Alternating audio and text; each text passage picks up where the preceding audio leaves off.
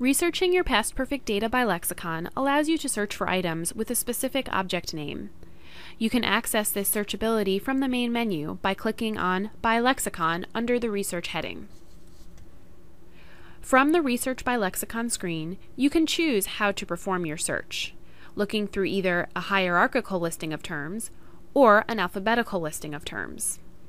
If you want to search through the category, classification, and subclassifications of the lexicon, you want to stay in the hierarchical listing of terms. If you know the term you're looking for, searching by the alphabetical listing is often faster, as you can type in the first few letters of the term to be taken directly to it.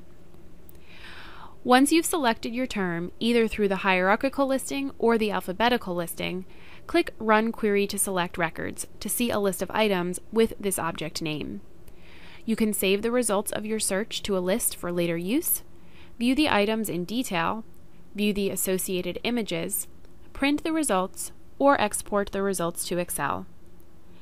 For information about additional ways to research your data from the research area of the program, please review the other videos in the PastPerfect 5.0 Research Abilities video series, or call us at 1-800-562-6080.